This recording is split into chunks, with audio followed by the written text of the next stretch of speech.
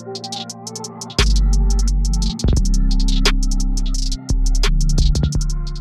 there, everyone. My name is LaChanze, and here is my showbiz story. So, I'm going to take you back a little bit to my audition for the original Broadway production of The Color Purple. Now, The Color Purple was my all-time favorite movie and my all-time favorite book. So, imagine my glee when I discovered that there was a musical being developed on this incredible story.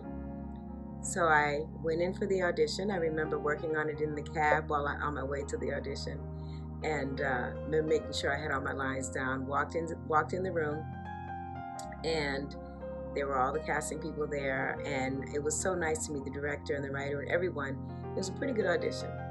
Went back for my second audition, and found out at my third audition that I had booked the role. So now it's time to do the reading. And I was like, okay, this is great. We're going to get together with the cast the first time and do the reading. And I'm usually not nervous at all when it comes to like doing readings and different things like that. So I was pretty prepared to come in and meet all my fabulous castmates and sit down and work on the story. And it was very different at that time. There were certain cast members that did the reading, didn't end up doing the production, which is very common in our business. We can have someone that will, maybe one cast will do the reading, another cast will do the workshop, and then a final cast will do the production. I made it through all three steps, but it was really an amazing experience. So I am at the second reading of it, and I'm ready. I'm sitting at the table, meeting, greeting, talking to everyone, getting ready for everyone to set up, and in walks Alice Walker. Now, there are very few people in the world that make me nervous. I like to think that famous political figures would make me nervous. Nelson Mandela, I'm sure, would have made me nervous. Oprah Winfrey didn't even make me nervous meeting her. But there are people that, in my profession, even though we're all peers in this industry, that still would bring out the giddy girl in me.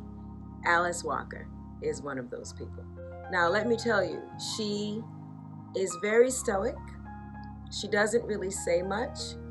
She has a twinkle in her eye that makes me think she's from some magical species in the world, because she's just this regal. There's like a halo around her when she walks into the room. But she definitely made me nervous. She takes her chair and sits it directly in front of me. So now I'm about to do the first time that she's hearing the musical adaptation of The Color Purple.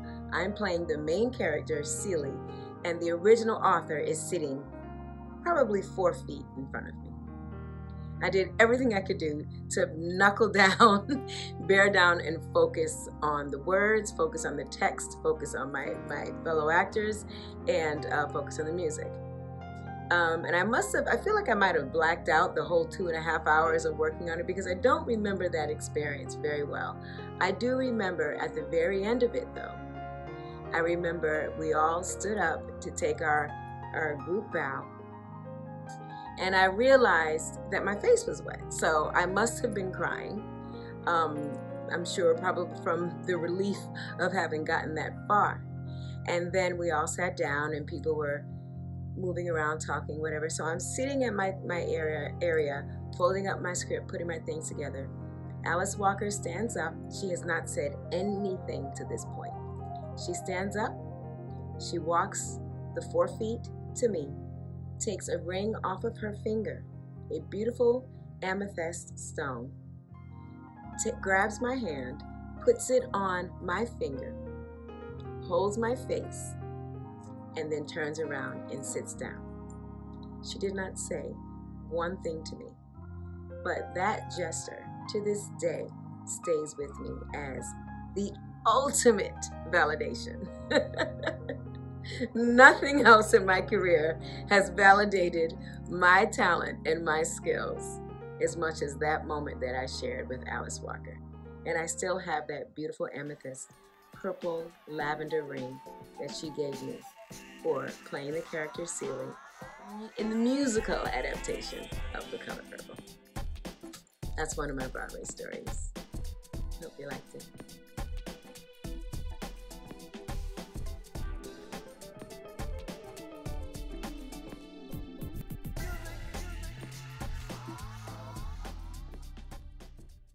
And the American Theatre Wing's Tony Award goes to LaChanze.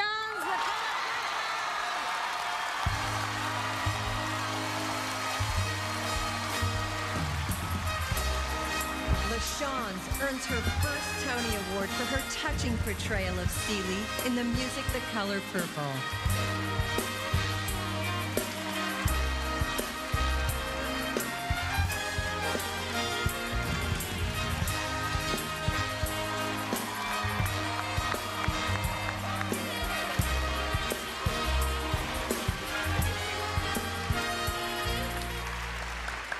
Oh my God, I won it. I really won it. Oh my goodness, thank you. Thank you so much. Okay, what was I thinking about? All right, I wanted to say, first, I didn't rehearse the speech clearly. I wanted to say first to the brilliant Alice Walker for the courage, thank you for allowing these characters to come through you and grace us all with this human, powerful story that I get to experience every single night. I want to thank my cast, from the youngest Chauncey to the wisest Lou, for whose shoulders I stand on every night. And the reason I can stand here and accept this, because there's no way I can do this by myself. I love you, you're brilliant. To the creators of The Color Purple, the choreographer, our brilliant choreographer, our brilliant composers that took the challenge to come here and tackle Broadway. It's not easy, but you came. And to everyone else, my loving family, for their support. I love you, I thank you. I want to thank my mother for giving up her space here tonight to stay home and watch my daughters. Thank you, Mommy.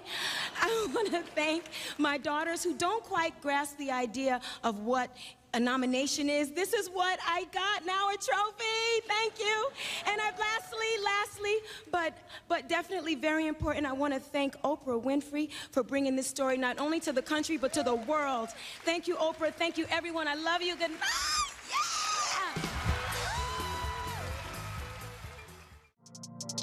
Yeah!